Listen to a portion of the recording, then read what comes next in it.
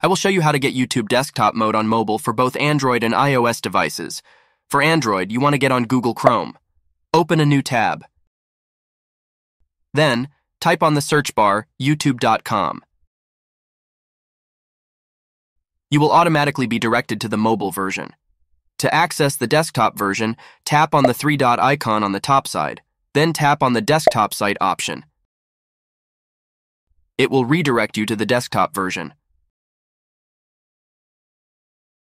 For iOS, you want to head over to the Safari browser. Go to google.com and type in YouTube desktop site.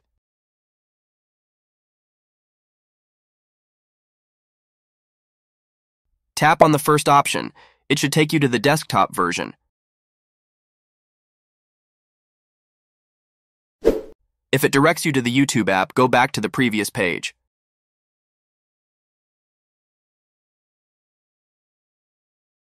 Now go ahead and hold tap until a new menu shows up. Select the Open in a New Tab option. It will redirect you to the desktop version of YouTube. Thanks for watching.